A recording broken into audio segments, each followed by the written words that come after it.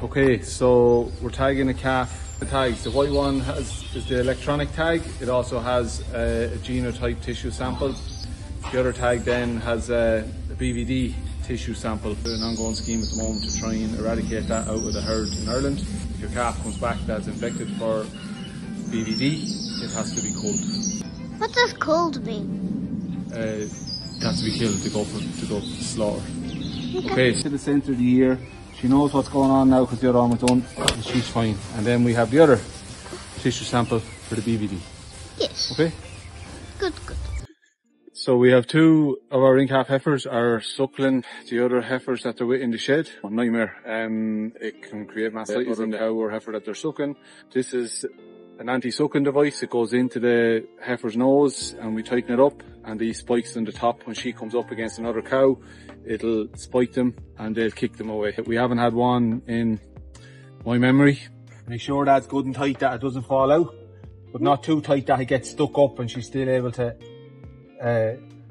suck.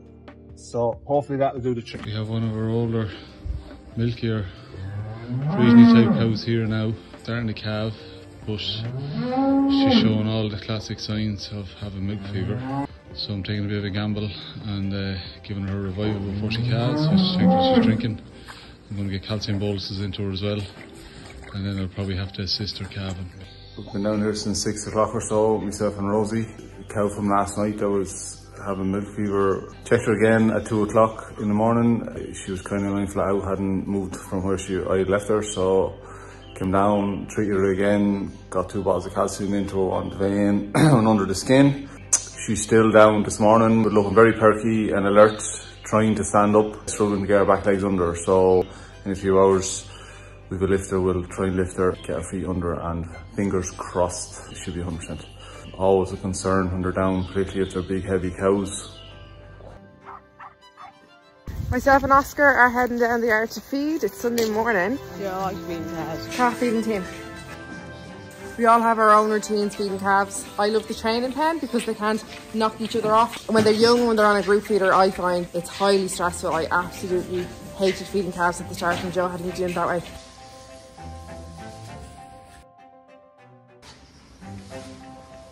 So while we were moving cows, she calved. Joe's gone over to make the recovery drink for the cow. Here comes Muscles. Do you give that recovery drink to every cow? No, from 3 lactations on. Are you lying on the navel? Lots of it there. Normally squirt when my bottle's a bit low. So. Jersey cross. Heifer. So that cow that just calved, what will happen now? We'll draft her out, plus the 3 other cows that calved this morning. We'll milk them this afternoon to get their colostrum so we can put it in a storage bag into the fridge for future calvings. Keep them in, get a bit of silage into them, and so the rumen doesn't collapse on us, stomachs don't fall over, and then they'll be fine. In 24 hours and go out with the others. Yeah. One dead calf. Make sure there's not escaping out behind.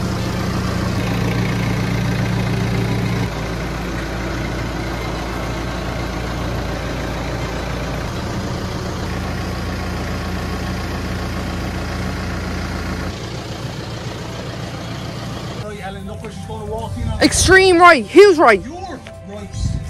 I'm right with it. For sure, I was on my extreme right. You're standing blocking the gap. Yeah, block. I was stood here, and you said extreme right. Result.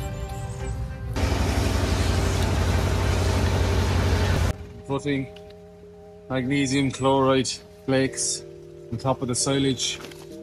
It's to increase the amount of magnesium mineral going into the cows pre-calving. I can't remember the feeding rate, so I'm just applying liberally to the top of the silage. It has no adverse effect in that their dung might get a bit loose, that's all. You can't overdose them on it. Is this the first time giving her a tell? The last week or so. We started last year because our silage is low, or is high in potassium, and that binds up the magnesium and calcium in the cow's blood and can lead to milk fever. So this is increasing the magnesium in the diet. They seem to like it anyway. It's not the sweetened version. You get a sweet version and they go mad for it. It's a little bit bitter, but yeah. Show me it in your hand. Just let's take it in. We had quite nice in the Calving front. Our cow yesterday that was down with milk fever. Myself and Ellen lifted her and we got her she walked thankfully out to our little garden beside the cabin shed. We left her there for the evening. This morning, thankfully, she met me at the gate, tuned the code. How are you, Joe? Get me out of here, please. So she's currently walking around the yard now, getting exercise into her legs, looking in the milks. Anyway, she's in flying form this morning, so absolutely delighted with that. Listening to Paul McSweeney on the radio, she's covered from MC. Great to have her on. Maybe you're out and about on the farm, getting the day started like Joe, milking cows in Wicklow. This is the cow that was down yesterday with milk fever. As you can see here, this is called sickling or bending of her hock on her foot. It generally happens when there's a bit of nerve damage in the foot with a cow being down. We'll continue to treat that. Fantastically, she's up, she's in a row in the parlour. She should be 100%, so delighted. There goes Dora now, backpack and all. Thank you for finding him, love. So, while I was washing your dairy room that you hadn't washed, and one thing happened to fall onto the ground that you didn't bother to get underneath to look for. You're welcome. And I found them. Yeah. So it's Monday morning, I'm just about to feed the calves. We've our old fridge freezer we brought down to the machine room. We need to move some food down here because yesterday we decided to work through lunch to get a few jobs done. We were absolutely starving, we were hungry, there was a few comments made. Yeah? Can you walk down and turn off the digger? Sure. You want to do that? Turn key? Of course I know how. Don't mind the headphones, I'm listening to an audiobook romance. So after these lads were in the training pen last night, they literally were only in for a few minutes to show them the teeth. I left this feeder in here with milk in it all evening and night. Took it away this morning. It was fully empty. I saw them on the camera during the night. They'd emptied it early enough in the early hours. I'm going to do the same with these lads tonight. These are going to move out of this pen now that they're teeth trained. It's so easy. We saw a guy do it on Twitter a couple of years ago and we've done it for about 3 seasons now. And it just works out brilliant. Beautiful spring morning here in West Wicklow. Bit of frost earlier on and now we have blue skies and sunshine. It's fantastic. These are our maiden heifers. Happy out now. They'll be there for maybe till the end of the week. The plan is then to divide them up on their weight. The heifers that are on target are going to come to the milking platform. The lighter ladies that are below target, their target weight, are going to stay here in the out farm. Come over onto this crop here.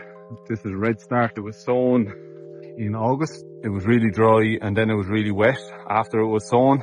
It hasn't performed as a crop at all. It should be anywhere between 2.5 and 3 foot tall, maybe taller sometimes. It's a forage crop. The plan was to outwinter the heifers on it, strip graze it with bales of silage. We decided just to house the heifers and give them silage and meal and try and graze it now. It should hold the heifers for a couple of weeks. Hopefully there's 6 acres in the field. Managed to give myself a fat lip. Who's moving the fence? Hit me in the gob. So, bit of bloodshed on a spring morning. Not like it very hard. The joys of living beside the main road. You can see there's a whole lot of empty bottles all dumped in here sometime over the winter. I don't really have words to describe people that do it.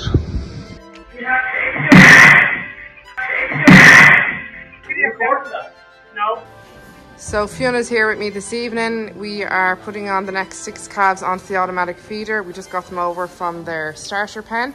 Joe is going to get a pipe fixed on the tractor. So he's the first beef calf in, sucking away. When the green light starts to flash, we know to take him off. And then this is the first feed, so we have to add each calf individually to scan them onto the system and let them do a full feed. Fion's on his midterm, he's off for the week. I was working with my granduncle today at his friend's stables and mucking out feeding and stuff like that. Fiona, how do you feel about living on the farm? It's a great life. And do you reckon you're going to farm? Sure, who else is going to take over? Me. I want to, obviously. We're still early days in Calving, really. Come over here to the dairy, wash all the calf feeding equipment up. Joe leaves whatever colostrum bags he has used during the night, feeding tubes, bottles of milk. I wash them out, and then they go into a sterilising bucket full of Milton solution. So there's everything there, ready to go for whenever Joe needs it. I was just tagging 3 or 4 calves there. Received a puck in the backside from very active little Angus bull calf while I was tagging his pen mate, and I put the tag together but missed the ear. So now I have a little Jersey Cross bull in there with only 1 tag.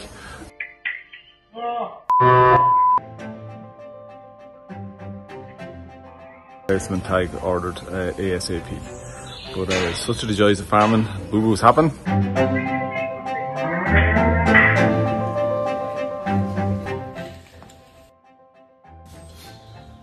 Happy Valentine's Day. Fiona's heading in there now. We've just moved 3 calves over from their starter pen and we're going to register them on the automatic feeder. So I'm on my midterm this week. Last week I finished my mock exams. I thought they went pretty well, but now they're done and out of the way. I'm here working on the farm every single day, every morning, feeding calves, making sure everything's fed and everything's run well, because, you know, the others, they wouldn't be the best at running stuff. The smaller kids are still all in school until the last 2 days of the week. Loud calves feeding up there. We're after bringing over this Charolais bull from the bullpen over here to be trained onto the automatic calf feeder. First time, so everything's a bit rigid, but just have to get them trained onto it so they know how to do it themselves. And then let them on. So Joe was off farm this morning running errands, so myself and Fiona thought we'd go ahead, get ahead of the game and start extending the pens for the ever-growing number of calves that we're expecting by having these young lads around, mad for the work. I'm out and about this morning. Fiona and Ellen and Fiona are feeding calves. I posted away our first BVD and genotype samples, and I am now going to Ballator, to our local Tirlawn factory, get our milk analysed and sampled for antibiotics, so we can get some milk into the tank and get some out the gate. An exciting time trying to get that done. Sell milk, sell as much as you can. So that's the plan for now, and then it's back home to the yard. I saw this idea on Twitter for hanging your sheep hurdles stuff there, Sean. Thanks. Eye hooks. No, that's not going to work. Oh no, it might work.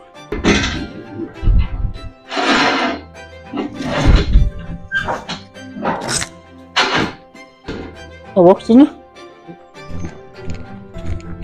Due 30 plus calves in the next 7 days, 10 days. So we're now currently just setting up the second automatic feeder, getting more pens, more space ready, getting housing ready for our bull calves. Get an hour for Valentine's dinner this evening with my lady love, and it can drive on after that then, be busy as it likes. Be head to the grindstone and we'll raise it come Patrick's Day. So happy birthday to Joe, he's 45 today. Feeling every minute of it. We had a big day of slurry planned today with the contractor booked. Obviously the weather hasn't played ball at all, a lot of rain last night and this morning. I wanted our driest field, going out with the dribble bar there. You might be able to see it on the back of the orange tanker. Low emission slurry spreading.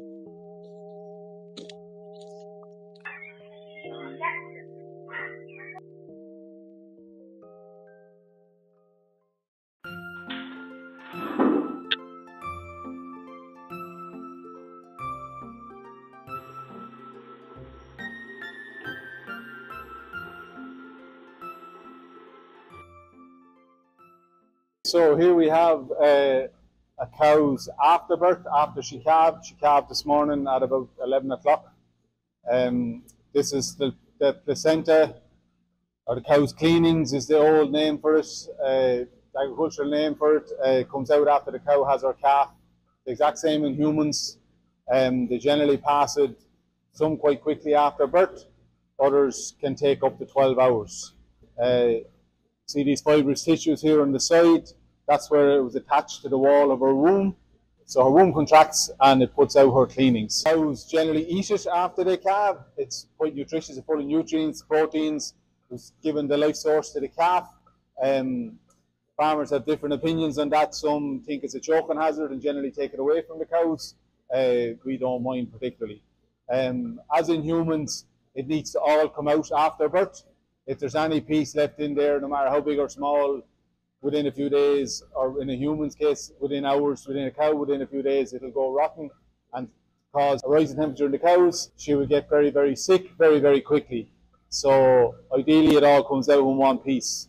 Traditionally, if it went over 24 hours and it hadn't come out, we would be trying to pull at it and different methods of trying to get it out. Now the general thinking is through veterinary research, leave it be, give it 3 to 4 days, it'll come out in time itself, and if not, then you go in and treat the cow, you try and remove what's left, you insert antibiotics into her womb to stop any infection. I went on my first date with Joe. He showed me he wanted 7 children. They are a good help on the farm this time of the year in particular, even just out, and it can be under your feet maybe, but it's just washing stuff, carrying buckets, messing around with calves, bedding pens, just help doing all them small jobs that get put on the long finger and you might be chasing at the end of the day. So they are a huge help. It's midterm break today as well, so everyone is on board. It's the best life, and I'm so glad that this is where I've ended up rearing my children. Joe, when he's not a cranky pants, which he is today because he's had no sleep. Yeah, it's been a busy morning, just an early start. Need to have breakfast now, hopefully at some stage. Slap in the middle of calving now. We have 40 cows calved. We had a quietish day yesterday, but the cows have picked up. We've had 6 since 7 o'clock yesterday evening, so 8 o'clock yesterday evening, so it's all go. We had 6 calves today. Yeah, started at 3:10 this morning, and I'm just in there now from another cow calving. I think there's probably going to be one more before 12 o'clock tonight. So we both came home at 7 o'clock and had a nap. We were absolutely wrecked. I had been up all night checking the calving camera for Joe. So we're home now. Bras off, shoes off. Time to rest, watch a bit of telly, and start again in a few hours. You tired, Joe? Too tired to carry a coat? I don't want to dirty you. I want dirty hands. Oh. Swanky Pearson's coat. There's no antibiotics in Irish or European milk.